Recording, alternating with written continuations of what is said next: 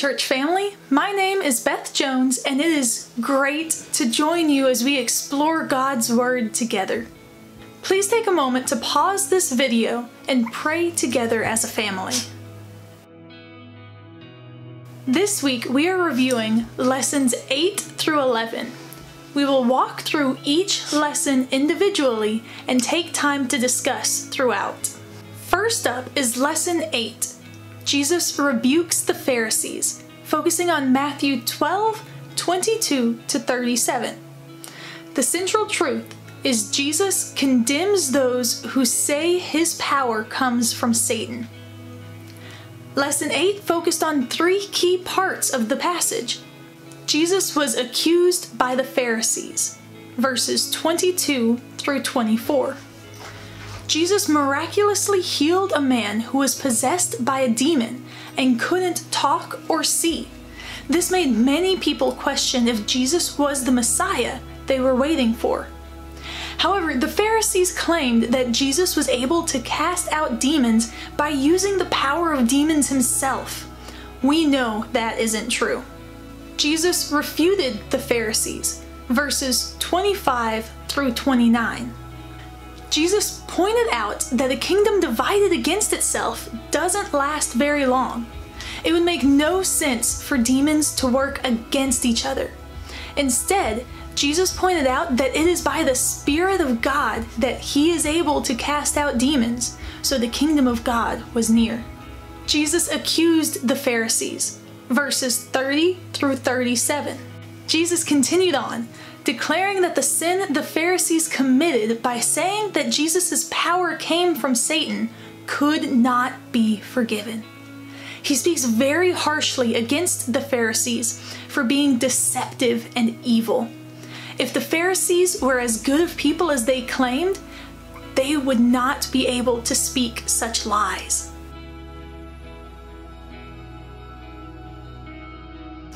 Jesus says that our words are incredibly important. How can our words show the nature of our hearts?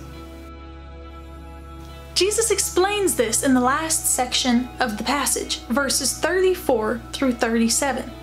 You brood of vipers, how can you speak good when you are evil? For out of the abundance of the heart the mouth speaks. The good person out of his good treasure brings forth good, and the evil person out of his evil treasure brings forth evil. I tell you, on the day of judgment, people will give account for every careless word they speak. For by your words you will be justified, and by your words you will be condemned. Our mouths speak what our hearts are filled with. If you treasure sin, your words will be wicked and evil. But if you love the Lord your God with all your heart and with all your soul and with all your mind, which Jesus said is the greatest commandment, then your words will be honoring to God. If the things that we say are good and encouraging and bring glory to God, then they show that we love the Lord with all of our hearts. Second is lesson 9. Jesus teaches the parable of the soil, focusing on Mark 4:1-20. The central truth is, entering the kingdom of God depends on how you receive the Word of God.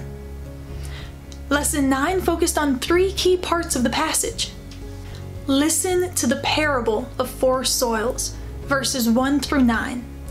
While Jesus was talking with a very large crowd, he taught with many parables. One parable was about 4 soils. A farmer scattered seeds which landed on different grounds. Some fell on the path, and the birds ate it. Some fell on rocky places where the plants started to grow quickly, but there was not enough soil for the plants to survive in the harsh sun. Others fell among thorns, which grew around the plants, so they weren't healthy. The last of the seeds landed in good soil, where they grew and produced a large crop.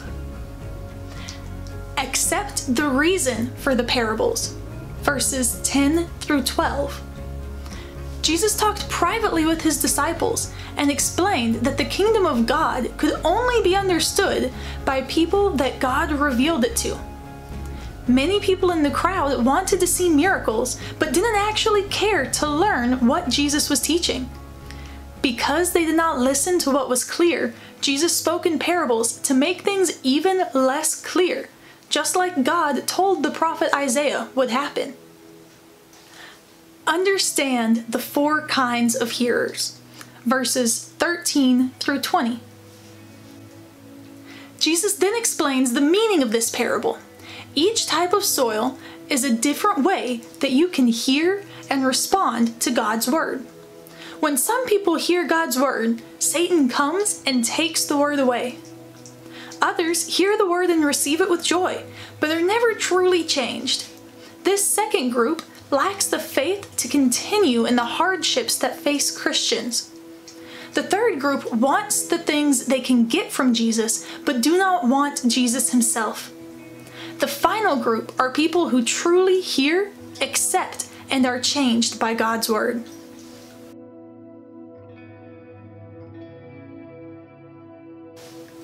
Why does it matter how we respond to God's word? Jesus answered this right after the passage we looked at. In Mark 4:24, Jesus said, "Pay attention to what you hear. With the measure you use, it will be measured to you, and still more will be added to you." If you listen to God's word but do not care for it, trust it, or love it, then God will make it even harder for you to understand his word. But if you listen well, seek to understand, and take Christ's message to heart, then he will teach you more and more, even things which you could not understand at first. Next is lesson 10. Jesus demonstrates his authority, focusing on Luke 8:22 through 39. The central truth is Jesus is God. Lesson 10 focused on 2 key parts of the passage. First, we see Christ's divine power over nature, divine love for the faithless, in verses 22 through 25. In this section, Jesus led his disciples to cross the Sea of Galilee. While they were in the middle of the sea, a storm came that was so strong. The disciples thought their boat was going to sink. In their fear, they woke Jesus from a nap, crying out that they were going to die.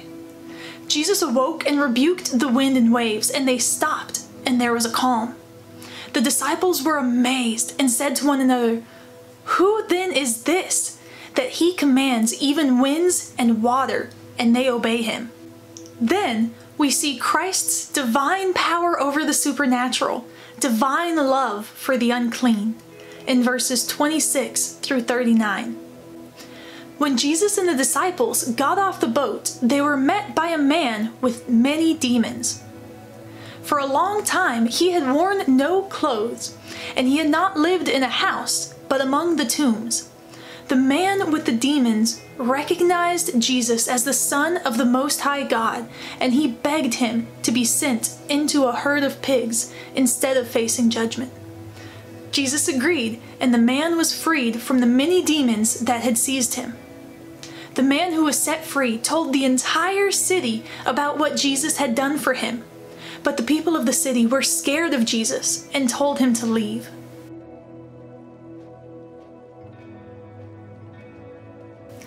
How do the events in this passage show that Jesus is God? Jesus shows that he is God by demonstrating his authority over creation and the supernatural. Jesus shows his authority over nature by telling the storm to stop. Psalm 65:7 specifically calls the Lord the one who will still the roaring of the seas, the roaring of their waves, the tumult of the peoples. No one but God has authority over nature. Jesus then shows his authority over all the supernatural by commanding the demons to leave the man. Psalm 110 tells of the Lord defeating all of his enemies, and Revelation 20 tells of the coming day when Christ will defeat Satan. God has authority over all people and all spirits. Jesus is able to cast out demons because he is God. Finally, lesson 11. Jesus has power over disease and death, focusing on Mark 5:21 through 43. The central truth is Jesus' power is personal and kind. Lesson 11 focused on 4 key parts of the passage. First, a father trusted Jesus, verses 21 through 24. Jairus, one of the leaders of the synagogue, had a daughter who was so sick that she was about to die. Jairus came to Jesus and begged him to come heal her. So Jesus went with Jairus. Then a woman trusted Jesus, verses 25 through 28. While Jesus was on the way to heal Jairus' daughter, a woman who had been sick for 12 years came to Jesus. She had seen many doctors, but none of them were able to heal her. This woman had heard about Jesus and trusted that he would be able to heal her, even when no one else could. Next, Jesus showed power and pity to the woman, verses 29 through 34. When the woman touched Jesus' clothes, she was immediately healed. Jesus knew that she had been healed and turned to find her, even though he was in a hurry to heal Jairus' daughter. The woman came forward and explained to Jesus why she had touched him. And he said to her, "Daughter, your faith has made you well. Go in peace and be healed of your disease." Finally, Jesus showed power and pity to the daughter, verses 35 through 43. While Jesus was still talking with the woman, messengers came from Jairus' house, telling Jairus that his daughter had died. Jesus told Jairus to have faith and brought the daughter back to life. Jesus instructed the family not to tell anyone about what he did and asked for someone to bring the girl some food.